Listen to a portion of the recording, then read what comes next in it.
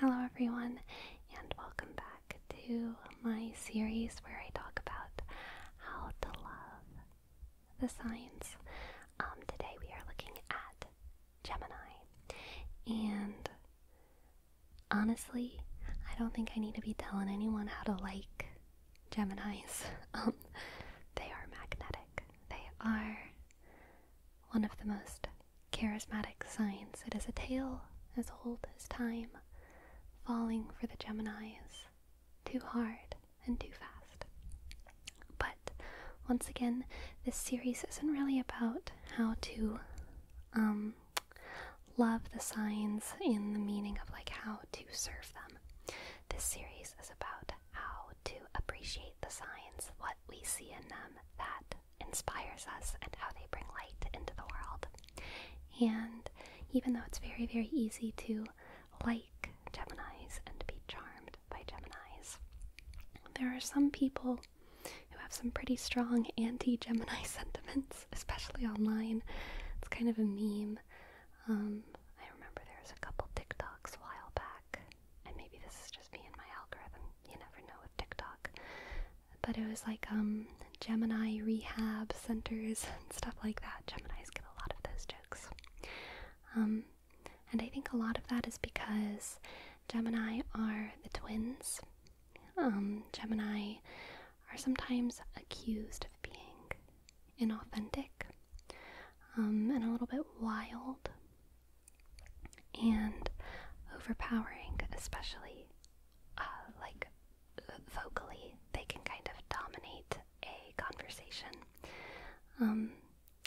But today we're going to talk about how all of those things are just manifestations of they're different manifestations of really, really beautiful, beautiful Gemini spirit. So, Gemini is a mutable air sign. So, with air, usually what we're thinking of is intellect and freedom and movement. And with mutability, we're looking at adaptability and movement again. And Gemini is also ruled by Mercury. So with Mercury, we're thinking of communication and speed and commerce. Hermes and Mercury share a lot of similar energy as well. Mercury's the, Romanization of the Greek Hermes. So they share a lot of similar archetypal aspects. So because of all of those forces kind of making up what Gemini's mind is vast. One of the kind of greatest examples of a Gemini that people often throw out is Walt Whitman, and one of Walt Whitman's most famous quotes is, "Do I contradict myself, so I contradict myself. I am vast. I contain multitudes." And that is big, big Gemini energy right there. Gemini, whenever they speak, sometimes they're accused of being unprincipled because they contradict themselves. Sometimes they're accused of being inauthentic. But in order to fully appreciate a Gemini whenever they're speaking, I think it's really important to hear almost 90% of what they're saying as a sort of hypothetical or a thought experiment. Geminis are so curious and so interested in everything that they want to explore things, and they usually want to explore ideas by communicating them, not just soaking on them in their own heads. They're communicators because of that Mercury energy, and they're some of the best communicators a lot of the time. A very mature, very evolved, we have some fireworks going on, sorry about that. A very mature, very evolved Gemini often has a great gift with language. Usually Gemini sun signs are pretty holistically gifted with communication. I've noticed a lot of Gemini moons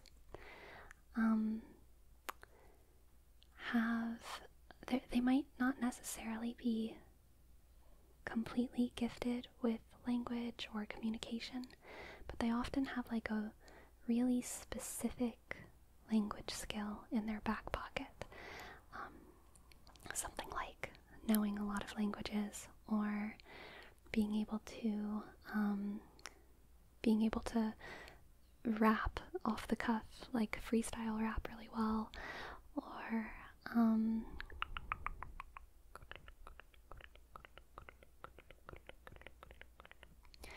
being able to, like, they'll have like an incredible typing speed. Like, they'll just have one random, like, crazy good communication skill, whereas Gemini suns are just charming. A lot of them are natural leaders, but they're likable. They're so freaking likable because they just know how to not just play a room, but play individuals. They have a great instinct for communication.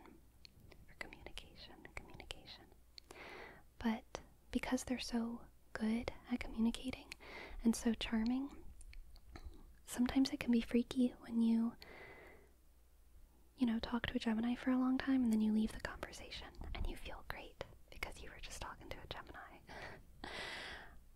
But then you actually try and remember what they said, and it's like, maybe they said something really disturbing, or maybe they were just saying words that didn't make sense at all. And so that's kind of where that accusation of inauthenticity comes from, or the accusation of them just talking for talking's sake and saying nothing real of value. But again, it's because for Geminis, a lot of what they're saying is hypotheticals, and they're exploring things, and they're going places that other people wouldn't have the courage to go. For example, I'm a Virgo. Virgo's also ruled by Mercury. Virgo's another communicator in the zodiac. But as we go around the astrological wheel, starting with Aries and ending with Pisces, the self becomes less and less primary to the signs as they go on, and they become more and more wrapped up in the emotions and feelings and experiences of others. Aries is, and I talked about this in the Aries video, incredibly consistent of character. They are the same person in every space that they go into, and they have a very solid ego. Whereas Pisces, their identity is so wrapped up in the identities of everyone around them. For a Pisces, it can be even, hard to discern what's their emotions and what's the emotions of other people. What are they projecting? What are they perceiving?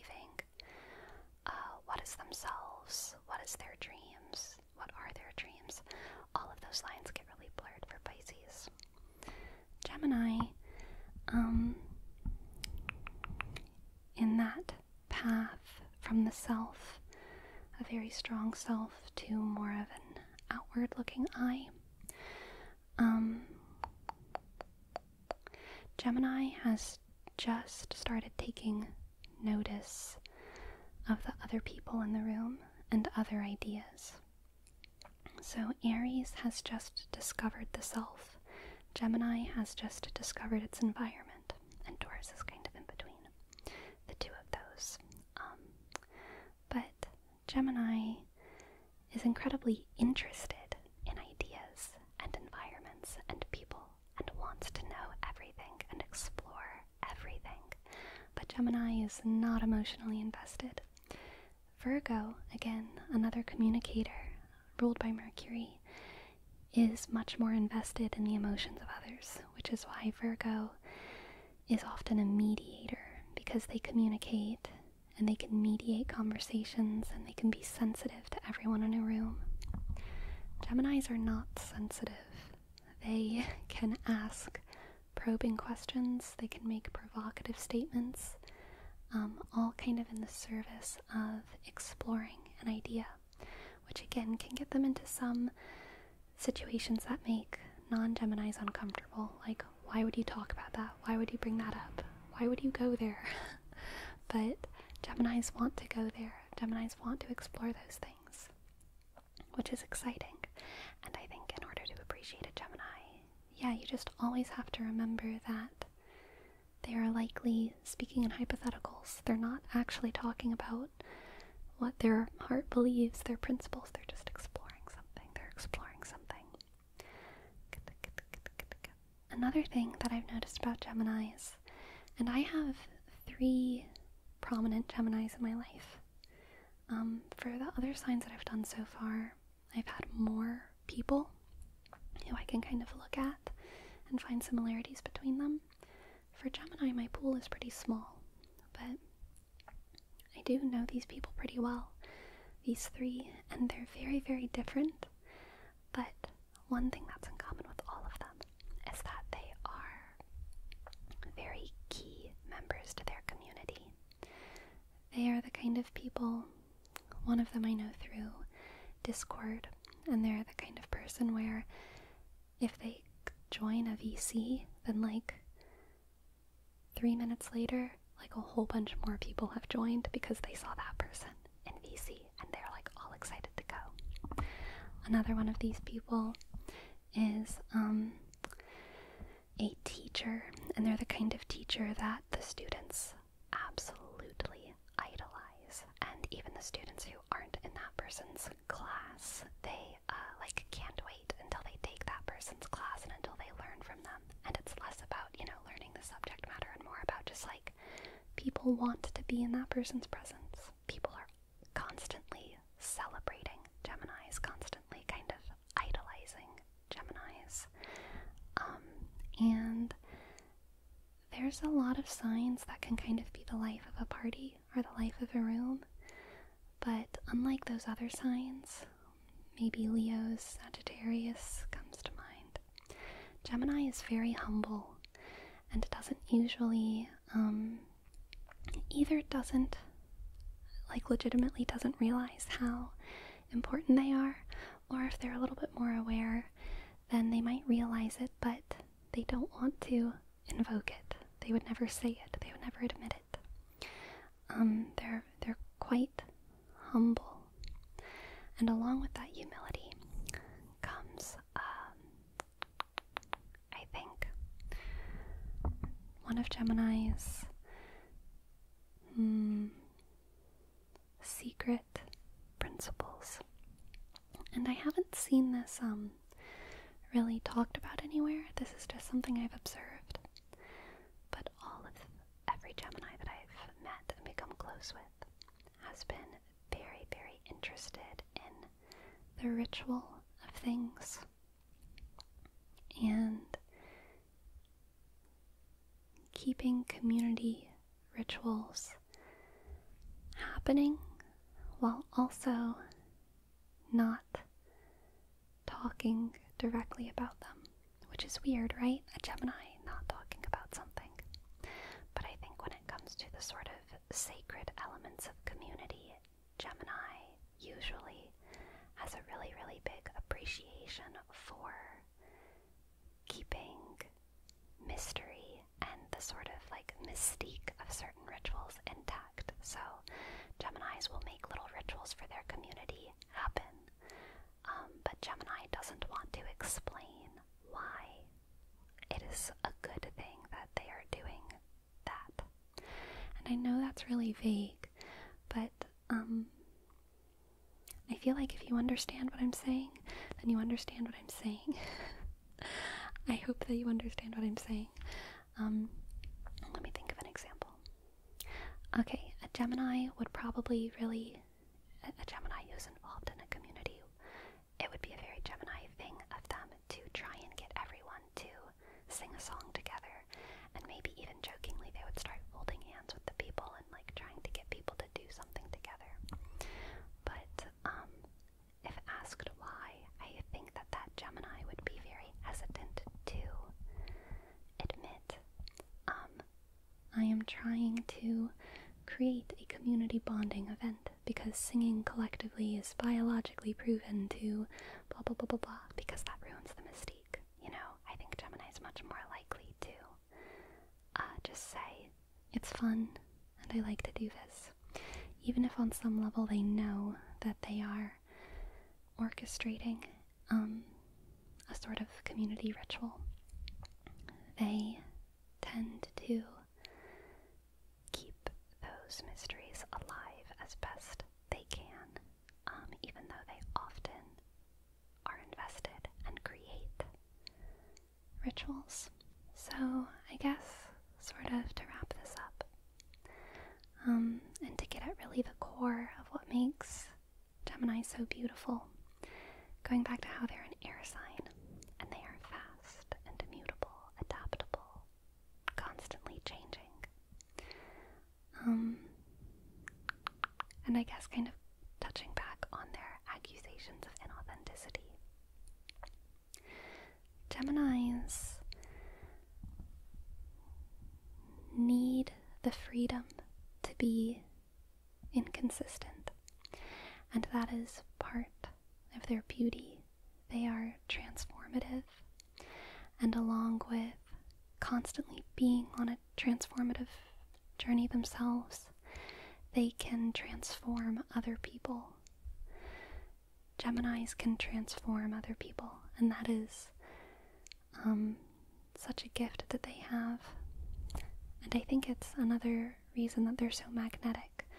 When you're involved with a Gemini, I think you can feel your own self become a little bit more open to change. Unless you're a kind of person who really, really works hard to guard against that, which you might be.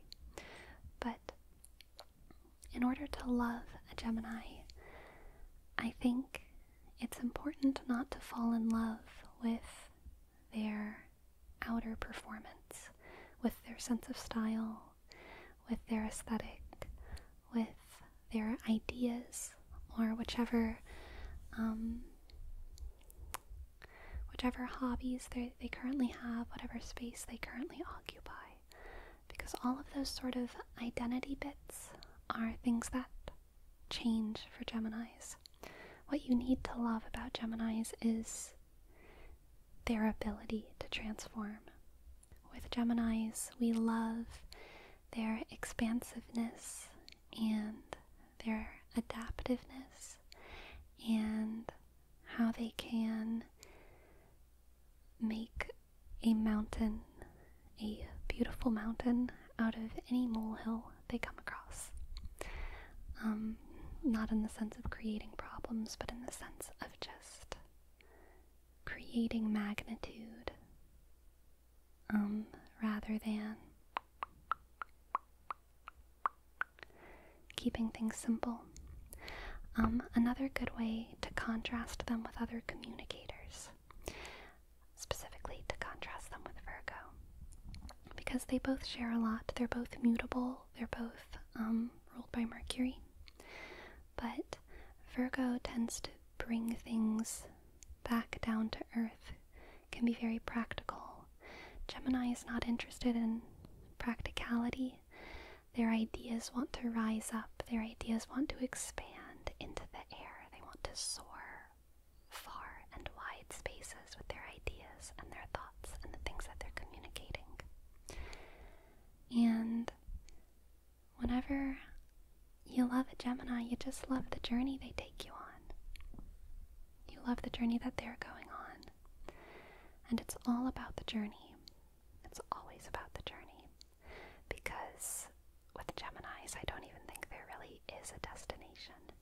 It's just a constant, beautiful, beautiful flight. And, yeah, I think that's it. I feel like I kind of talked a little bit fast. I also didn't pull out the tarot. I kind of forgot. I'm kind of tired today, and now I keep saying kind of, but anyway, in the tarot they are the Lovers, and the Lovers really gets at the communication aspect of Gemini, that there's a duality and a fluidity, and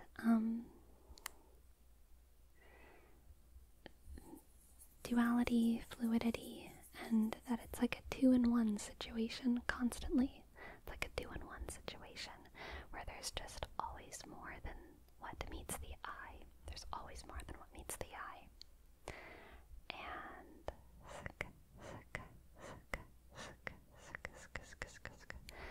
there's a love of communication rather than a love of what's being communicated.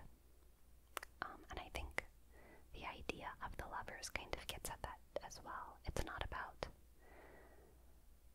falling in love with X, Y, or Z. It's just falling in love, flying. Yes, the Gemini is always in flight. Always in flight. Like Hermes. All the way back around to Hermes. I hope you Geminis enjoyed this, and I hope you friends of Geminis enjoyed this too. I'm really curious about what y'all have to say in the comments. If you have any more insights about Geminis that I skipped over. Because I am a little bit tired today.